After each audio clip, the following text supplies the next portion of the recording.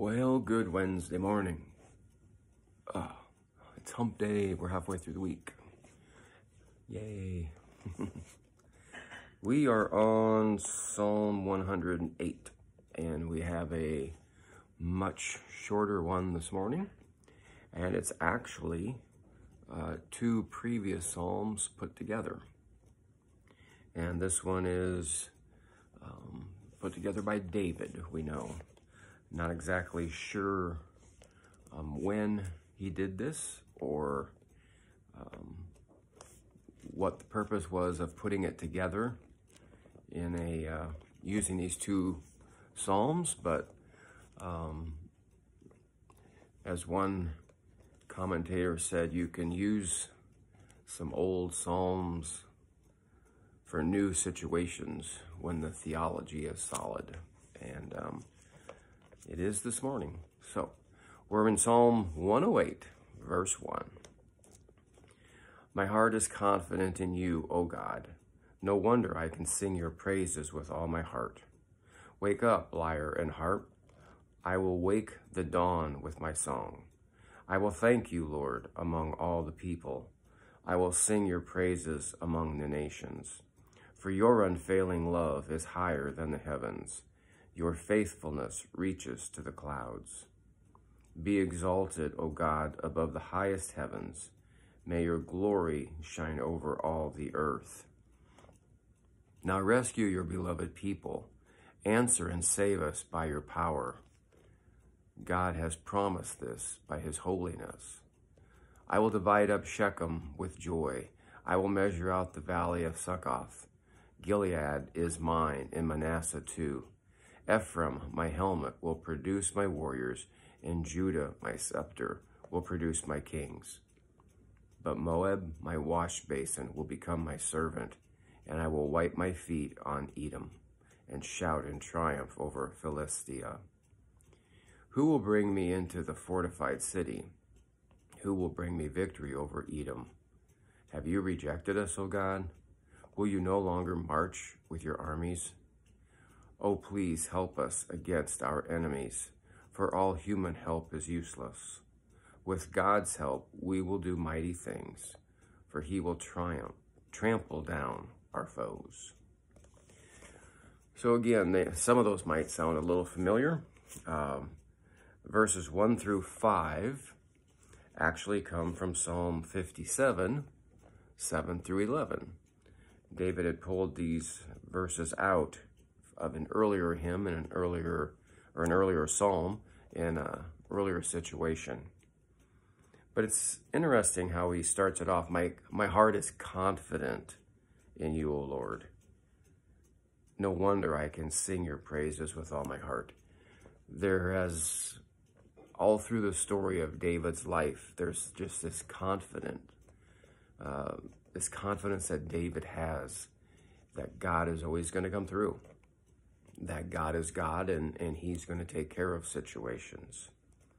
And so he says, I will wake the dawn with my song. He's so excited about what God has done, is going to do.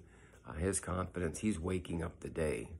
It's not the sunrise that's waking him up, but rather he's up early in the morning, praising God and singing for joy.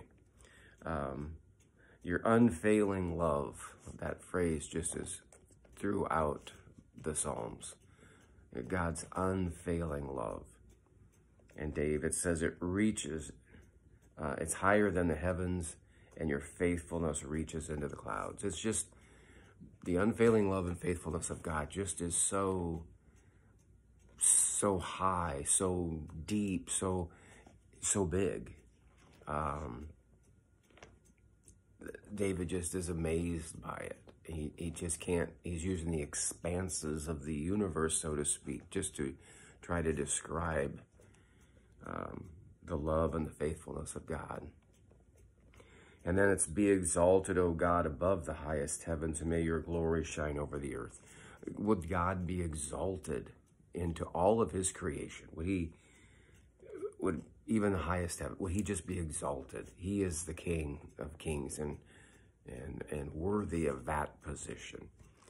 And would his glory, would his goodness, would his righteousness, would his everything about him just cover the whole earth. Big prayer, big proclamations from David this morning.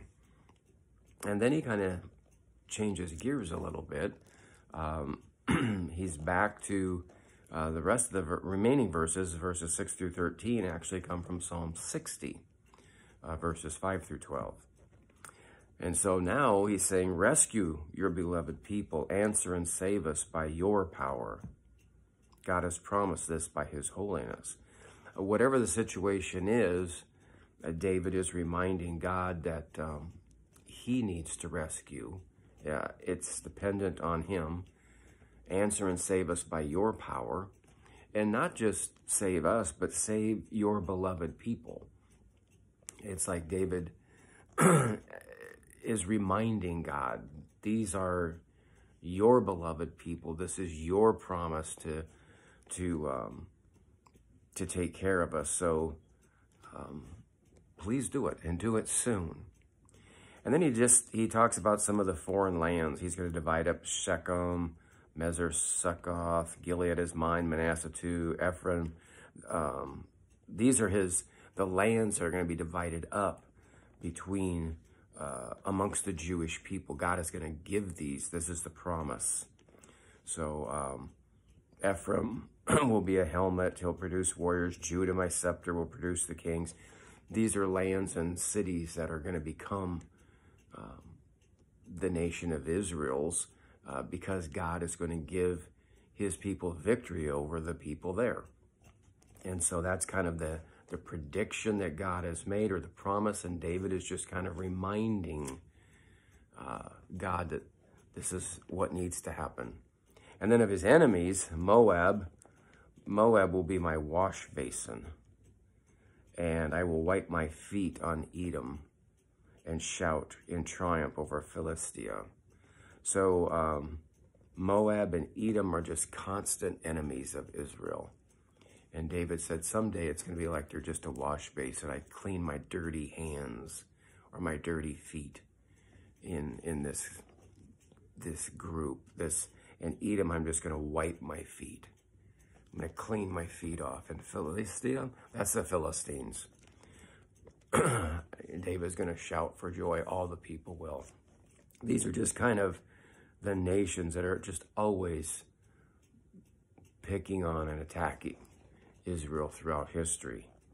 But David's saying someday our enemies will be underneath our feet, so to speak. And then he just kind of asks one of those questions of who will bring me into the fortified city? Who will bring me victory over Edom? It's kind of a rhetorical question. He knows who it is, but he wants the people to think, who's going to do this for us? Have you rejected us, God? Will you no longer march with our armies?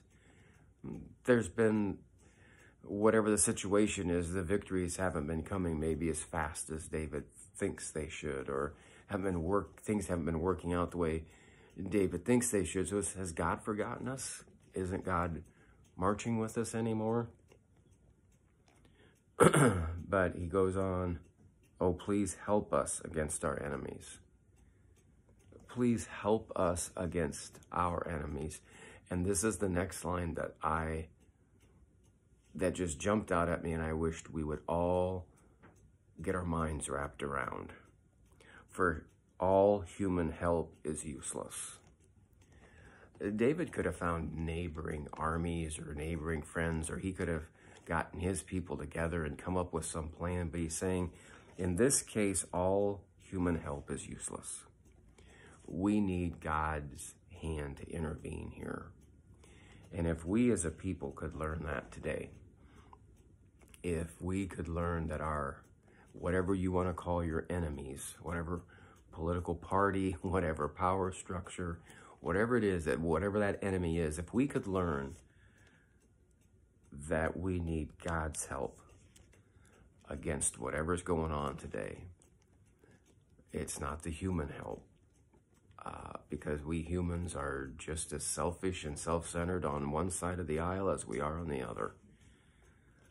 If we would just bow a knee and pray like David is and cry out to God, would you please help us and trust in him? With God's help, we will do mighty things. With God's help, not with our power, not with our strength, not with our vote, not with our new laws, but with God's help, we will do mighty things, for he will trample down our foes. That's the challenge that I got out of this morning for us today. And David was writing hundreds of thousands of years ago, and yet today these truths are still challenging to me this morning. Where am I going for my help? Who am I trusting in? What do we need to change things? And it takes me back to the first verse, and I guess it would be more of a question for all of us today. My heart is confident in you, O God. Is it? Are we confident that God knows what's going on, that God knows who or what the enemies are, and that if we would cry out for God's help, he will take care of our enemies. He will make our enemies like a wash basin and a place that we can wipe our feet with God's help. And I think that's the challenge to us all today with everything that's going on. Can we put our hope and our trust and our faith in God?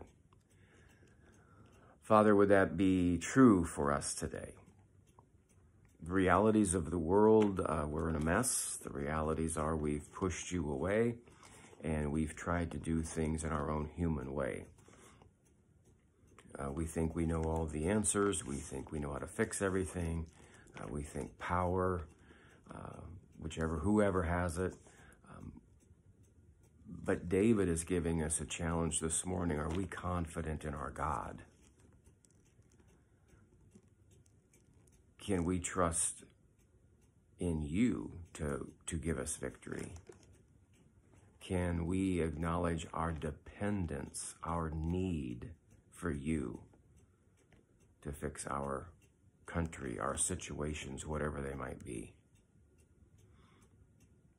Father, help us to wrestle with that today as we go about our daily lives, our daily business. Are we confident in you in spite of everything that we see today?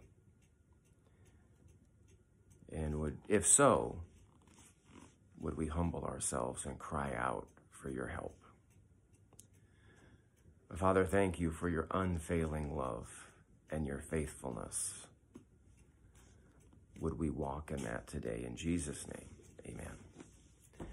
All right, good to see you, Gail and Steve and PJ and Sherry. Thanks for hopping on this morning. This was Wednesday, and Wednesday was supposed to be Lent, and I missed it. So I will be back tomorrow with Lent. I was working late last night on my newsletter, and I just grabbed things this morning and thought, I got to get the Psalms done. I'll be back tomorrow with our Lent study. So have a great day, you guys. Have confidence today in your God. Bye-bye.